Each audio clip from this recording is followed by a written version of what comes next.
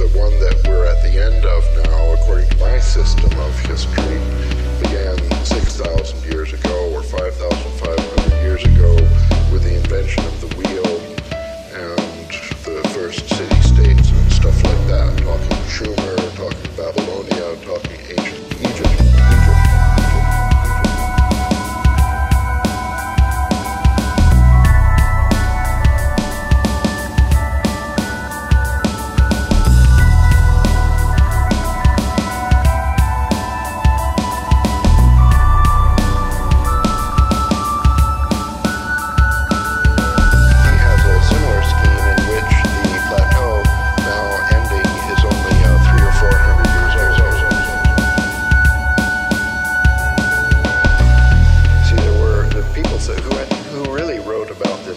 Explosion of an idea in world cultural history was Burckhardt said the Renaissance was a quantum leap in world cultural history, and then other people said, well, what about Giotto?